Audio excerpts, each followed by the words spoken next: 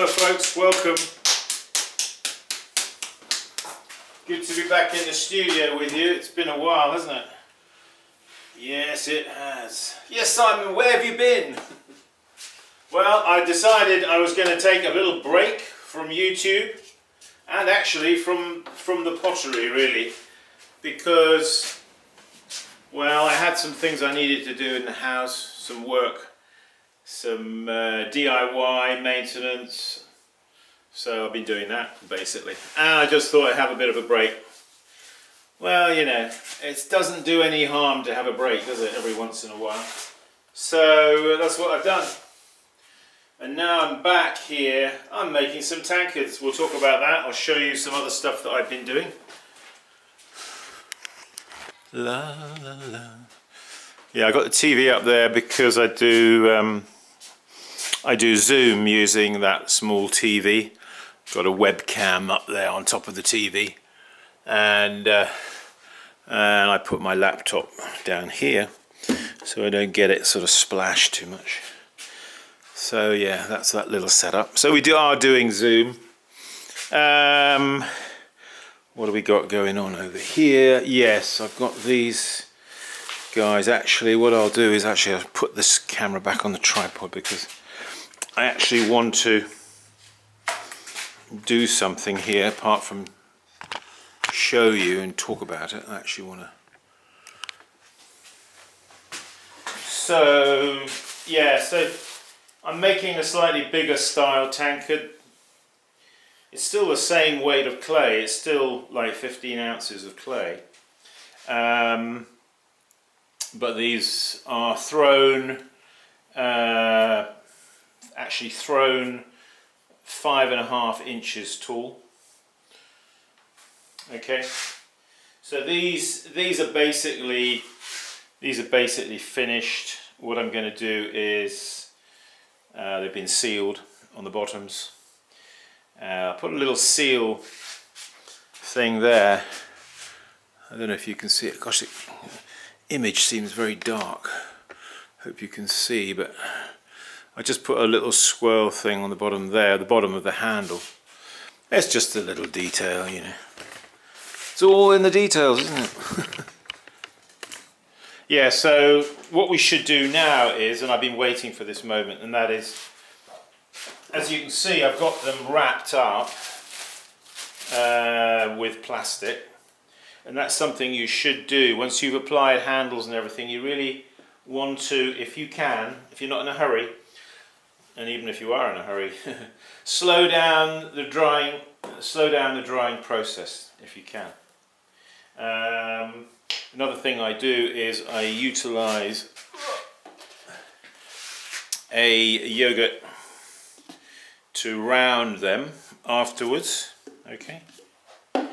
And then you want to put them upside down. The reason we do that is so that we encourage even drying, you see. Don't want the top of your pot to get a lot drier than the base of the pot. So you want to practice doing this. La, la, la, la. Yeah, you can use a yogurt container, something like that. It works quite well.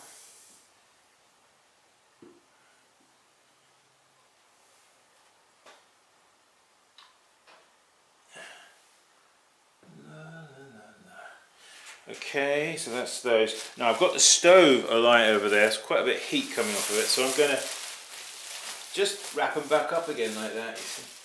You haven't got to really wrap them, just put a plastic, you know, just lightly over them. That's all you need to do. Right, and here, under this plastic, see, a wood burning stove is very drying. It dries things very, very nicely, but you know, you don't want things to get too dry, do you? Yeah, I switched over to a bigger style of tankard. It's marginally bigger. I mean, well, it's actually substantially bigger, I think, if I'm honest. I'm just about to make some. We made some of these little strap handle bottles. Again, and this has got like a impressed design there along the bottom. They're kind of fun to do. These little guys. A little bit of sunshine down there somewhere. A bit more light anyway. Seems like the viewfinder image is very dark at the minute. I hope it's coming out okay and you can see what I'm talking about. There it is. There's a bit of sunshine down there. Look. Stretch. It's really just a bud vase with a little strap handle. Okay. Alright, so that's what I've really come back into doing, started making something that I'm familiar with. You know, it's always a good idea if you've been away from the wheel for a while. Get back into doing something that you're familiar with, okay? I'm going to stick the camera there. I don't know if that's going to... I'm going to put that behind there to see... I think that's going to work. Okay. Let's just make a tankard or two. So one thing I'm going to do is I'm going to spray my apron, because apron is your main source of dust. Okay, you need to be aware of that. You can sweep the floor all you like, as much as you like, but if your apron is filthy dirty, it's right under your nose, and that's where you're going to inhale most of your dust, is your apron, okay? So just give your apron a good old douse down with a spray bottle. Do yourself a favour. Oh yeah. Well, I hope you can see me there. I think you can. La la la. This is a slightly different view. I'm not using the tripod. So let's see how we... Yes. Good to be back in the clay. Seems like... So I've got a gauge set, as you can see.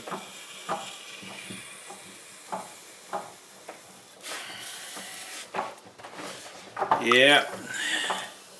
So what's going on? We have workshops beginning in April, running through April, May, June, July, August. I think I've got only till August actually on the website, but there'll be some more carrying on after August. If you want to come, if you don't see them there, I'll put up some more dates. So I'm lifting the clay. Keep it conical. Alright, always keep it conical. The form as you lift. Yep. Keep the water flowing.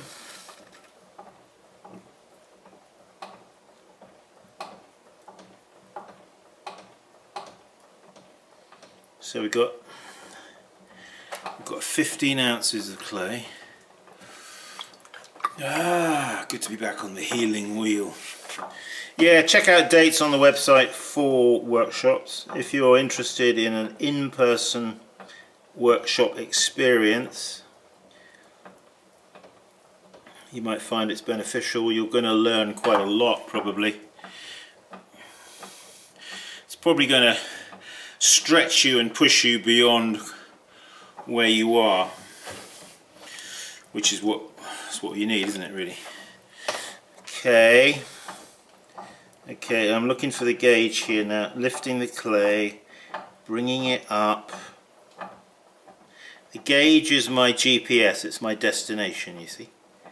Now these, as I said, are thrown 5 and 5.5. 5.5, yep. So I've got my rule here. I'm going to check it. Even if you're throwing to a gauge, you want to check. I don't know if you can see that there. I think it'll say 5.5, right? So yeah, ooh, almost 5 3/4 actually. If they go bigger, I don't worry about it.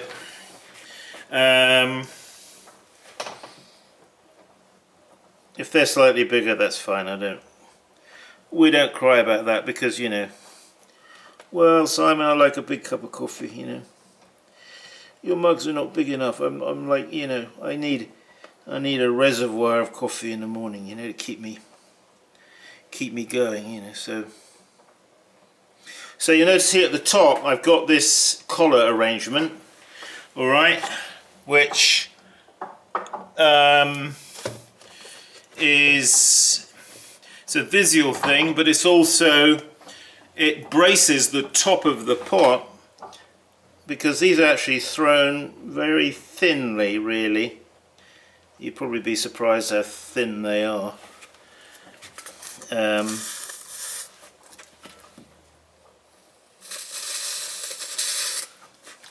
So I'm just using my throwing stick here at this point down here at the bottom of the pot, just to, just got to go down there. It's not quite right there. Yeah.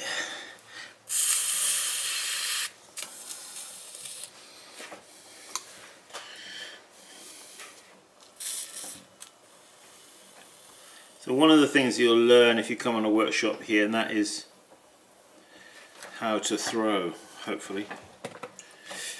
It's a little wide at the top. I just want to bring him in a touch. So throwing is really, it's all about lifting the clay, isn't it, and shaping and forming the piece. And there's lots of sort of subtle nuances, you know, that about shape. It's a bit like music and musical notes, I always think. So I'm using my throwing stick here as a rib, which enables me to get the slurry off the side of the pot. You can't lift a pot off the wheel if it's all slippery, can you? So I use my leather and just leather the rim.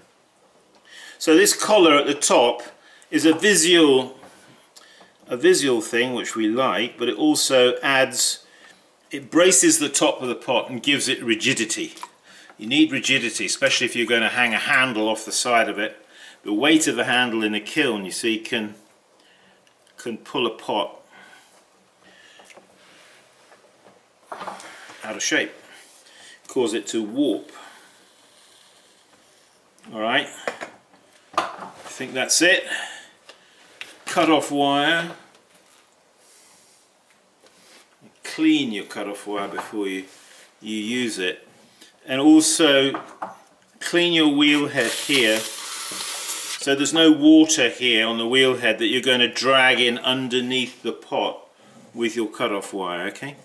Take the cut off wire, hold it like this so that it is taut, and you're going to pull it through, keeping it taut all the way, like that. Okay? Put it down. I just mentioned that these cut off wires, for people who bought them and have wondered, that they're different sized toggles. Maybe they thought that I was drunk or didn't know what I was doing, but there's a reason why they are different sizes like that.